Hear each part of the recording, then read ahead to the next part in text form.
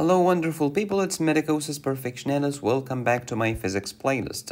In previous videos we talked about scalars versus vectors. We talked about speed versus velocity. We talked about mass versus weight. We talked about distance versus displacement and much more. And then we started talking about thermodynamics. The last video was about how to convert Celsius to Kelvin. Today, let's convert Fahrenheit to Celsius and back from Celsius to Fahrenheit. What are we measuring? Well, these are measuring units for temperature. Temperature measures the average kinetic energy in a medium. The medium could be solid, liquid, or gas. Is temperature a scalar quantity or a vector quantity? Temperature is a scalar quantity because it has a magnitude only but no direction. So if you have the temperature in Celsius and you want to convert it to Fahrenheit, take that temperature in Celsius multiplied by 9/5 and then add 32 to that. Let's say that you are on an exam and a calculator is not allowed and you are running out of time. How can you convert this very quickly? Instead of 9/5, multiply by 2. And instead of adding 32, just add 30. So if I told you that the temperature is 20 degrees Celsius, multiply that by 2, you get 40. Add 30, you get 70, which is close enough. The actual answer is 68, so 70 is very close. Click the like button, click the subscribe button, and let's get started.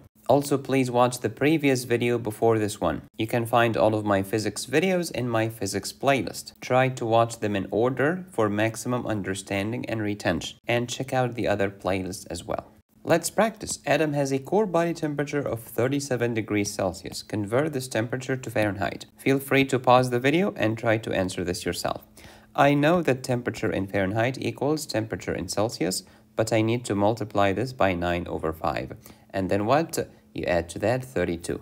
Therefore, I have 9/5, multiply this by 37, and then when you multiply them, add 32, which gives me an answer of 98.6 degrees Fahrenheit. These are actual numbers. This is about the average normal human temperature in Celsius, and this is the same temperature in Fahrenheit. Same answer in color. Pause and review. Next, Sarah has fever. Poor lady. Of 40 degrees Celsius or centigrade, same thing. What's her body temperature on the Fahrenheit scale? Now pause. What should we do? Fahrenheit equals Celsius, multiply this by 9/5, and then you add 32 to the whole shebang.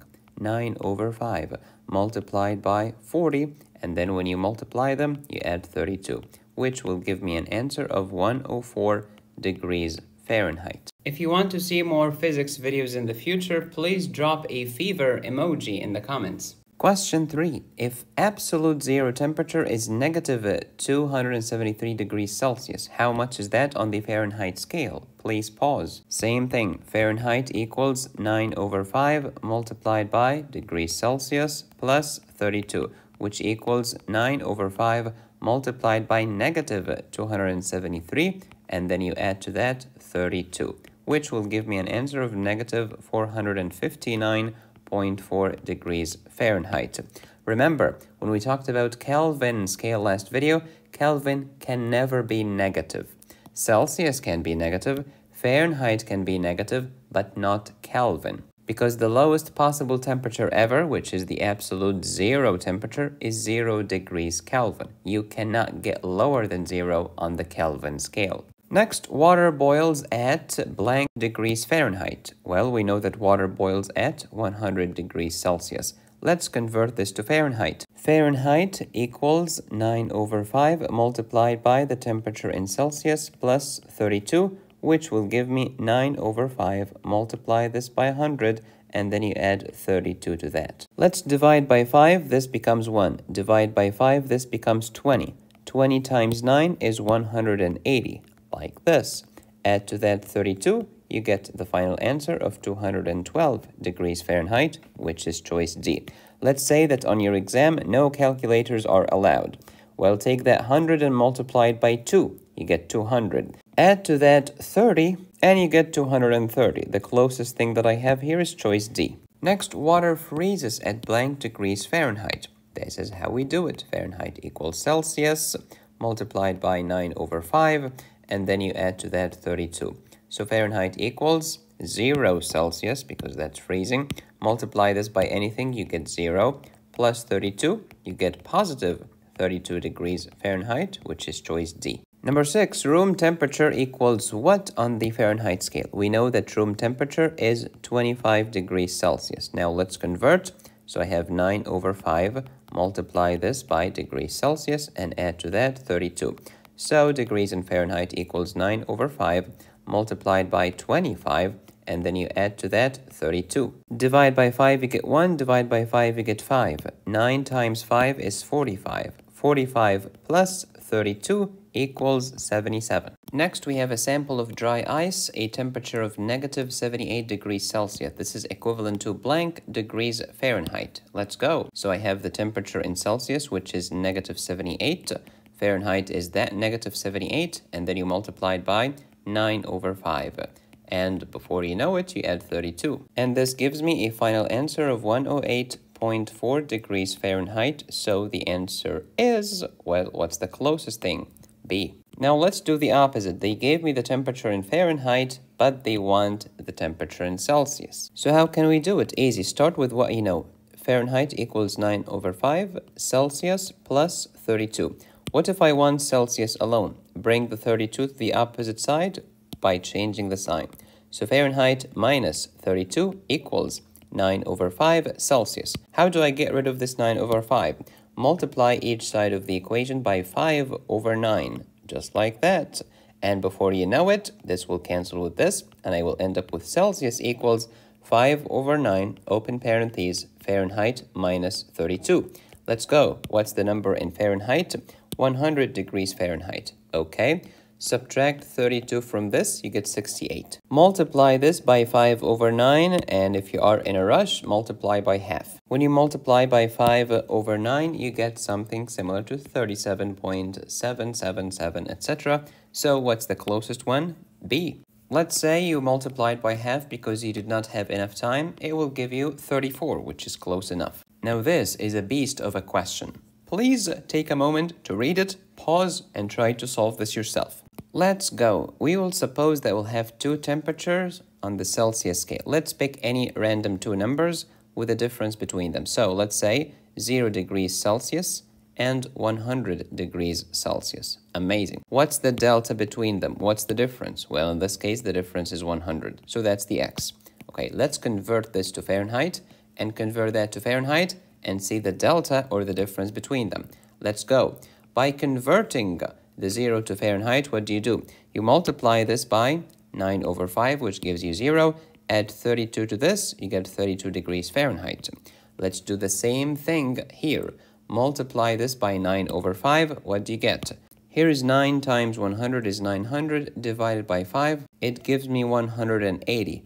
Add to that 32, and you get 212 degrees Fahrenheit. Now let's take the difference. What's the difference between 212 and 32?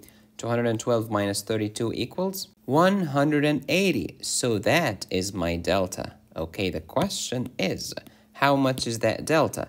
Let's call it just delta like this. So if I know that x is 100, what's the delta? Let's do a simple division.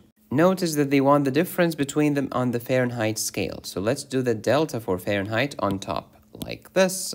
And that will be 180, okay? And what's the delta for the Celsius? 100. Put that on the bottom. 180 divided by 100 will give me what? Well, let's cancel 0 with 0. 18 over 10 is the same thing as 9 over 5, which means what? This delta is 9 over 5 times x, because x is 100. 9 over 5 of this is about twice of that, so close enough, making the correct answer C.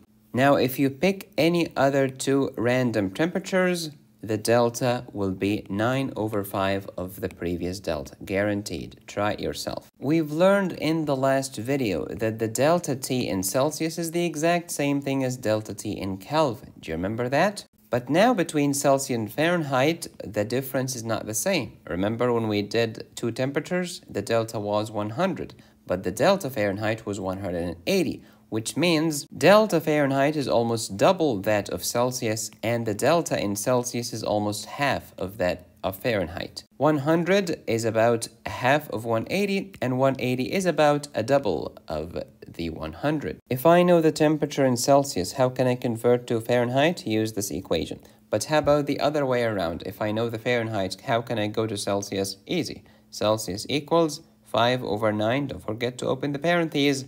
Fahrenheit, do not close the parentheses. Minus 32, as we have just discussed. What's the boiling point on the Celsius? It's 100. And what's the boiling of water temperature on the Fahrenheit? 212. Water freezes at 0 degrees Celsius and 32 degrees Fahrenheit. This delta is 100. This delta is 180. Because this delta is 100, that's why it's called the centigrade scale. Centi means 1/100th of. Centimeter is 1/100th of a meter. A dollar contains 100 cents. A Roman centurion has 100 fighters under his command. Dry ice, which is solid carbon dioxide, has a temperature of about -78 Celsius and -108 Fahrenheit. The absolute 0 degrees Kelvin is equivalent to -273 Celsius and -459 degrees Fahrenheit. If you need some help with physics, I can personally tutor you. Just go to medicosisperfectionalis.com to book some sessions. You can download all of these handwritten physics notes on my website medicosisperfectionalis.com. I also have general chemistry notes, biochemistry notes, organic chemistry notes, biology notes, physiology notes, all kinds of notes. Don't forget to check out my other playlists as well. I teach science and medicine. If you found this video to be helpful, please consider supporting my channel by buying me a coffee. Go to buymeacoffee.com/medicosis. To learn about physiology, like how your kidney functions, to learn about the GFR, micturition reflex, plasma clearance, the drama that takes place in the proximal tubule, loop of Henle, distal tubule, collecting ducts, etc., download my kidney physiology course at medicosisperfectionalis.com. There are more than 600 premium videos available on this channel when you click the join button and choose the highest tier. Please subscribe, hit the bell, click the join button, support my channel on Patreon, PayPal, or Venmo. Go to my website to download my courses, notes, and cases, or if you would like me to personally tutor you. Be safe, stay happy, study hard. This is Medicosis Perfectionalis, where medicine, chemistry, and physics make perfect sense.